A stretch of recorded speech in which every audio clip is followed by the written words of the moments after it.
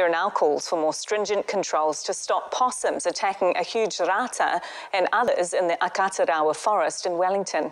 Lisa Davies has the story. Up close, it's hard to believe that this is a tree, but these men are nestled in the boughs of our largest known rata. It stretches to the lofty height of 39 metres. This tree is a real taonga. You know, some of these giant rata are almost a metre wider than Tāne Mahuta, our iconic Kauri tree.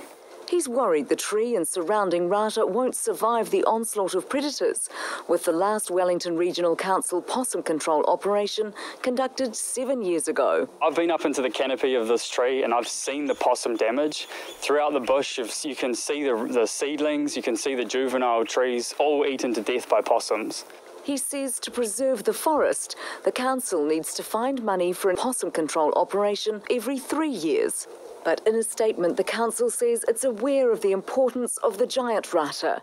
It's been monitoring possum numbers and an aerial 1080 operation will be required soon, but the date is unknown as they've applied to the government for more pest control funding. That's not enough for Jeff Reid. Just last week, he saw West Coast Forest around Lake Brunner announced as the latest of 7 predator-free projects to receive millions in government funding and regional council money. And there'll be control done right across it, getting rid of the possums as the first step. The self-appointed protector of the Akatarawa giant rata forest would like something similar here.